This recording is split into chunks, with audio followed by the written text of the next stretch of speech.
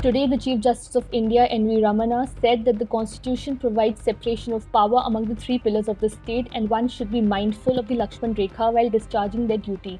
The CJI said, and I quote, Constitution provides separation of power among the three organs and the harmonious function between the three organs strengthens democracy.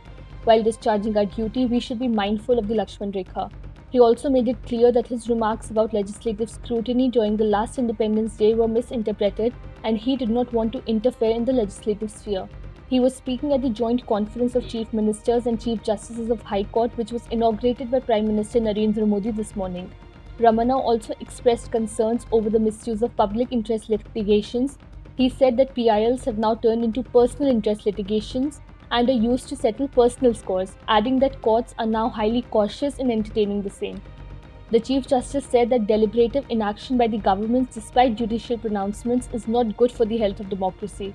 Amid a debate over Hindi and the linguistic diversity in the country, the Chief Justice of India said that the time has come for the legal system to introduce local languages in the courts.